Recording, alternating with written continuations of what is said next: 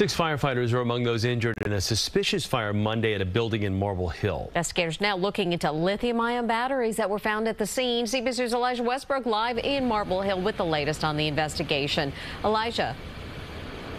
Well, Mary and Chris, at this hour, 25 people are without a home following that fast-moving fire that tore through this apartment building you see here behind me on Marble Hill Avenue. You can probably see some of the yellow tape that surrounds the entranceway to the building, essentially deeming it vacant at this time. Now, all of the victims are expected to be okay, but the big focus is trying to figure out exactly what sparked it, although investigators are pointing to lithium-ion batteries and e-bikes that were found in a stairwell. Now, you can see black smoke and flames billowing from the building Monday, where dozens of people were trapped in their apartments.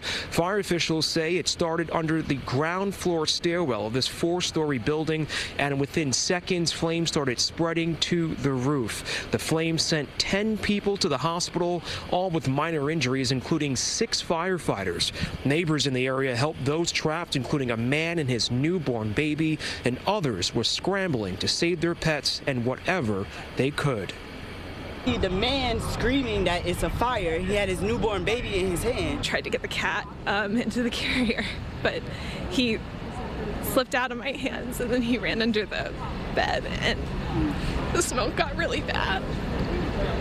And I couldn't breathe and I couldn't see. And so at that point I just had to go out the fire escape and hope that he was somewhere safe. And so firefighters went in and searched for her cat, but unfortunately still haven't been able to find him. As for the newborn baby, we're told the child is doing okay. But again, the cause of this is still deemed suspicious, although officials are pointing to multiple e-bikes and lithium-ion batteries found inside. At this time, the investigation continues. And we are live this morning from Marble Hill. Elijah Westbrook, CBS 2 News. Elijah, thank you.